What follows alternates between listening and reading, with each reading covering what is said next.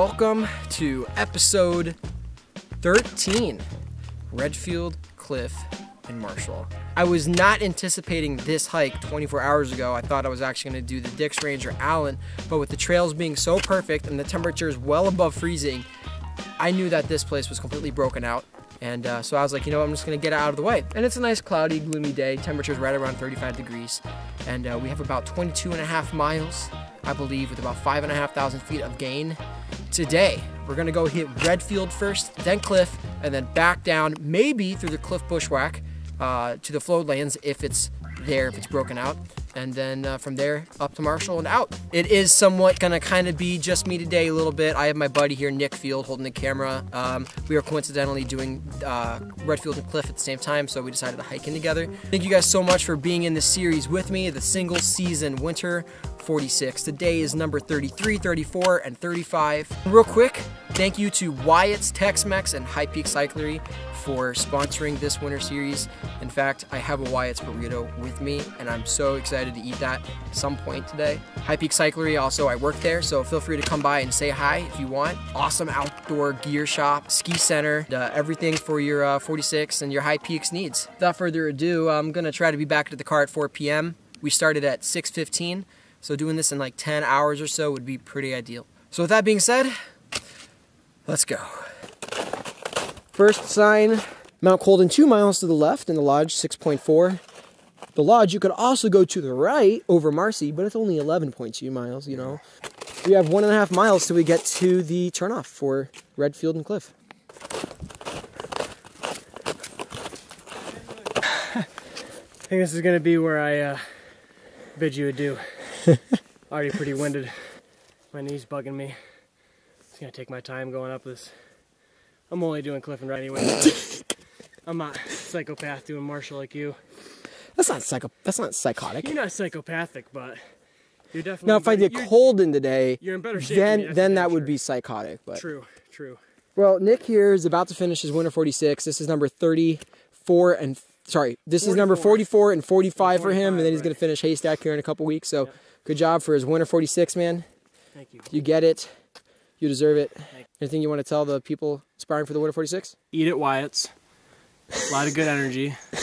And it's harder than you think. It's harder than you think. That's the one piece of advice. It's harder than you think, but you can do it. True. You can do anything. Today is warm enough that I actually can use my water bladder without it freezing on me. I got my insulated bladder hose from Osprey, and it works great. It's always nice when you can do that because then there's less breaks. At uphill lean-to now, this is the Marcy Trail right here at the Four Corners. To the right where it says, "Dig it, please bury human waste." This is the Redfield and Cliff turnoff. And here's the turnoff. Redfield, Cliff. It has started snowing, which isn't great for photography. I was really hoping to get a nice view of Allen today, so I don't know. It wasn't supposed to start snowing till like later this evening, but I'm gonna eat something real quick, give me some energy before I head up the 1.2, which I actually think is 1.4 miles to the summit of Redfield. It is 9:15, exactly 3 hours from when we left the car, with about 15 minutes of stops, so we're looking at a 2 hour and 45 minute moving time so far. I'm hoping to get to the top of Redfield. It'd be nice to get there in 45 minutes. Be back down here, ideally like by 11.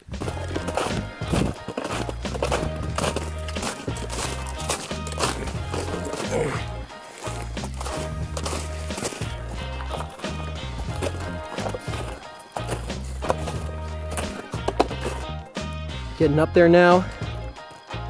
Decent view. Snow's kind of in the way, but it looks like it's more clear that direction. We're less than a quarter mile from the top. Trees are starting to become white. Approaching the final stretch here. I am sweaty.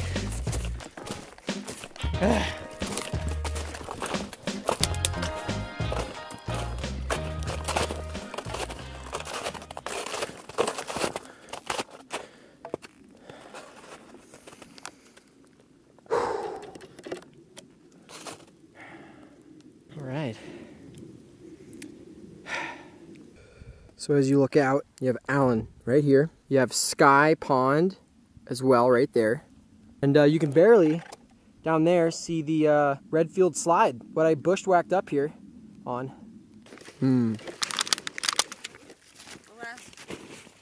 It took me 40 minutes to get up here. That was pretty fast. Have a few hikers with me today as well. The sign is about 3.5 feet lower than normal. Normally the sign's about up here. But Mount Redfield, single season winter 46, high peak number 33.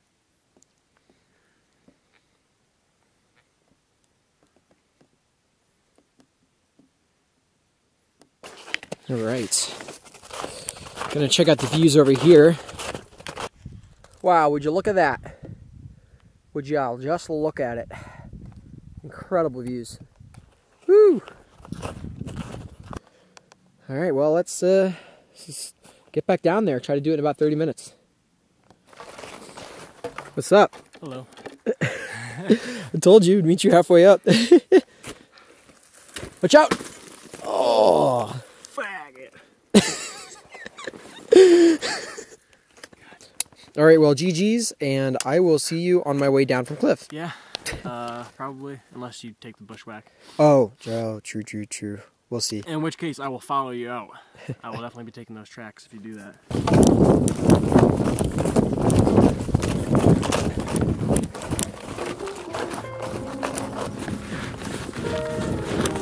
Whoa! Wow! Jeez! Oh! Well, my leg twisted in a way that shouldn't have.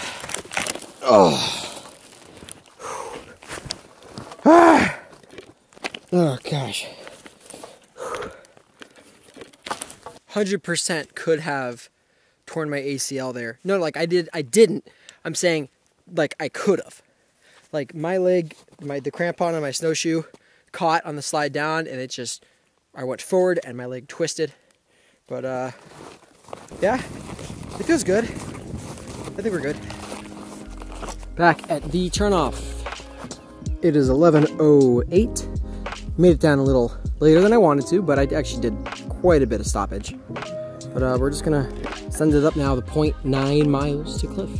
I'm switching to my mountain equipment shell because the snow is starting to make things a little wet. It's not entirely waterproof, but it is water resistant. So goal is to get to the top of Cliff by 12 o'clock. I know the cliff, on Cliff, is probably gonna require my mountaineering axe.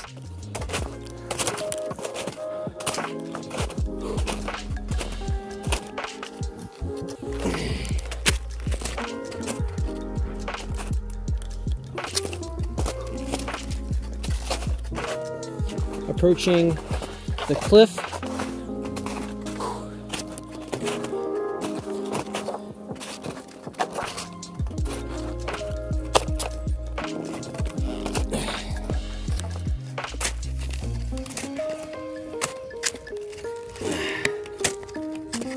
It's getting really hot, as you can tell, probably from the steam coming off of me. If you can see that, you might not be able to. I hope that with the snow falling on me, this merino wool layer will still breathe and dry off pretty well.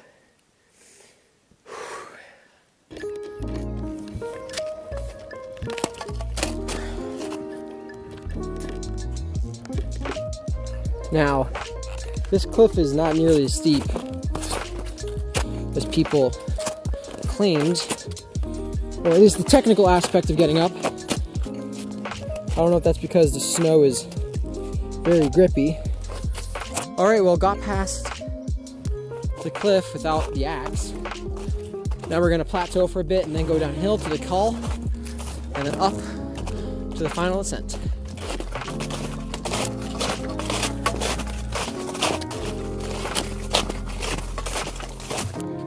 I'm pretty certain this is where the bushwhack down to the floatlands would be, I think. Well, let's get to the summit and then we'll see. Started running a little bit. Approaching the summit right here.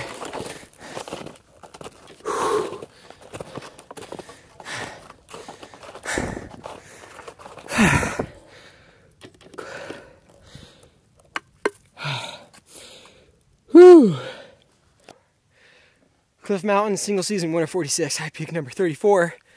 Now, I just passed the 2 other people, and we're debating whether or not we're going to actually break out the coal, the drainage, bushwhack to the flowed lands. Might pave the way for everyone else. Not sure, we'll see what happens. But I'm going to get off the summit. All right, Cliff, I will catch ya in the summer. Let's head back down.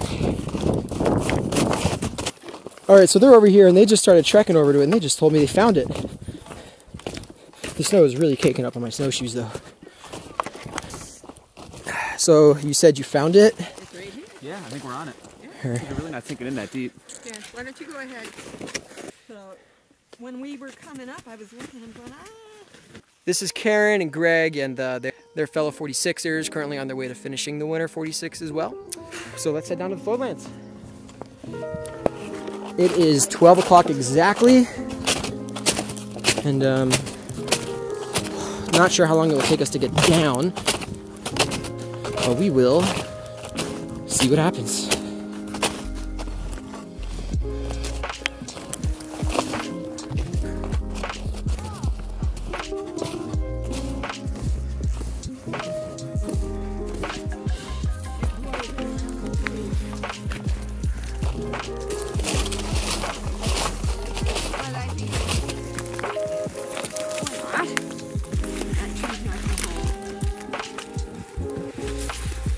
Nice.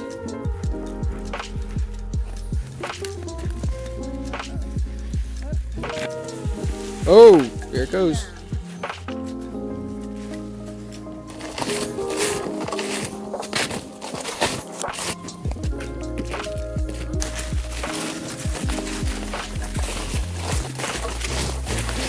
This was really awesome. It's taken us about an hour so far, and we're about 3/4 of the way down. But we're on the distinct path now all the way back, so the hardest part's over. We definitely lost trail for a minute. Definitely didn't save a whole lot of time. Like, I mean, this is pretty awesome bushwhack. Huge cliffs here on the side of cliff.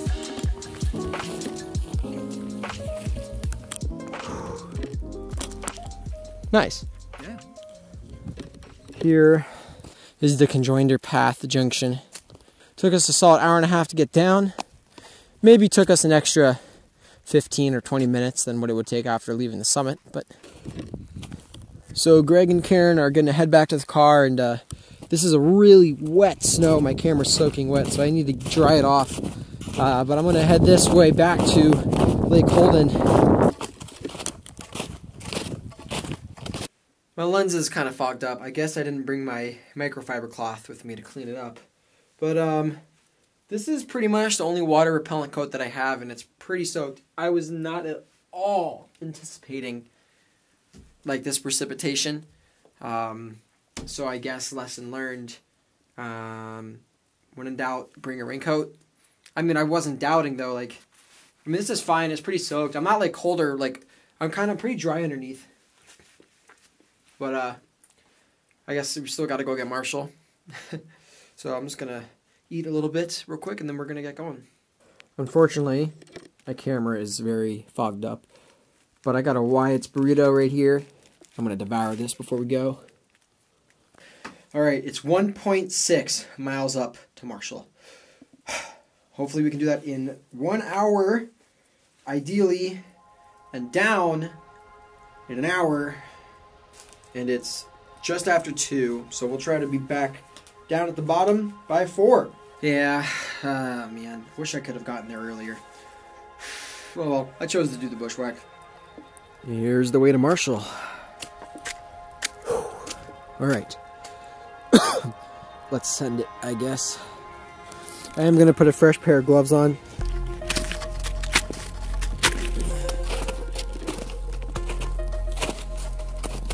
Nice and gradual. Not too many bumps. Following the brook, for the most part.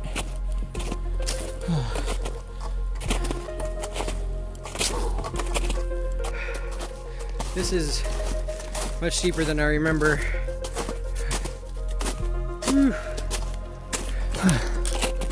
Someone's trekking poles. They might have been there for a few days. Huh. All this water is condensing on the trees and the snow. It's soaking me.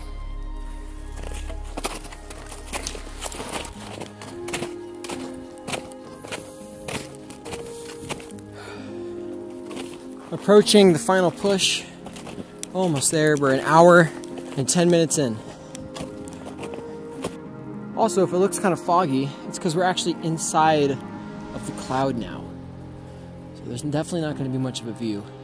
Something also to note, all that wet snow, I don't think anyone's been up here today because it has all condensed because it actually snowed and it didn't rain, and it's sticking to my snowshoes. So it's pretty wet, sticky snow.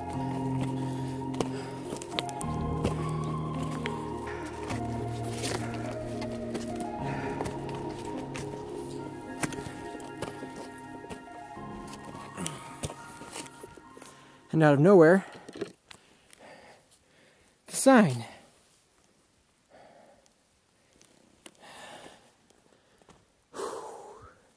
This right here is normally the view of the Shepherd's Tooth and Iroquois. Not today.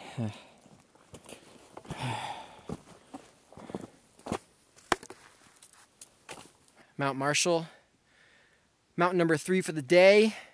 And number 35 out of the single season winter 46. Soaking wet. Now, as you may be able to tell, like I just showed you, there's no view. So I'm going to change out my socks real quick because they're soaked. And then we're going to go check out the viewpoint. Alright, Mount Marshall. I'll catch you later. It is now 3:45. Spent a lot of time kind of getting my stuff situated. And I'm going to go look for that secret view. I, for some reason, did not see the turnoff. And it's definitely unbroken. But I need to get a picture, so here we go. No one has been to this viewpoint. Not sure why, because it's like the piece de resistance of Marshall. There's the view. Alright, well, let's go.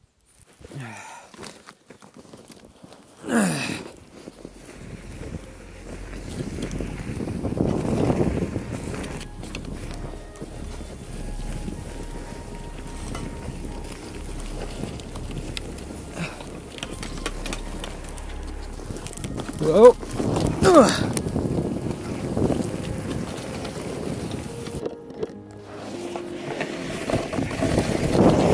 Whoa!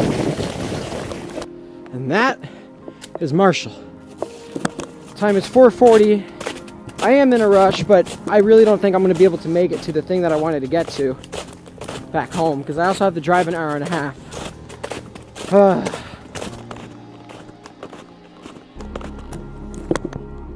One more time. The floodlands. Man, Colden looks super cool. The time is 4:50, and I left the summit of Marshall right around 4. So in 50 minutes, went from the summit of Marshall all the way back to the floodland sign. I think I have about 4.5 miles from here to get back to my car. And 4.5 miles, hour and a half later, at the trailhead.